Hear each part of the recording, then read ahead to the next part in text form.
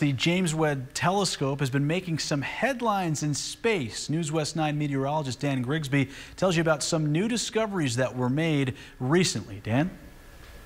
Thanks, Alex. The James Webb Telescope has made some bizarre new findings that have scientists questioning the very origin of our universe. Take a look at these images here.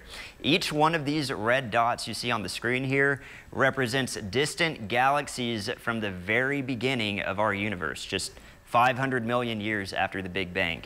The interesting thing about these galaxies is that they are large and well developed, a process that takes far longer than just 500 million years. In other words, by the current understanding of our universe, these galaxies should not exist, yet here they are. And that's shaking the very foundation in which the modern theory of the origin of our universe is built. Only time and further research will lead us to new developments that may help scientists understand the origins of our universe. Alex, back to you.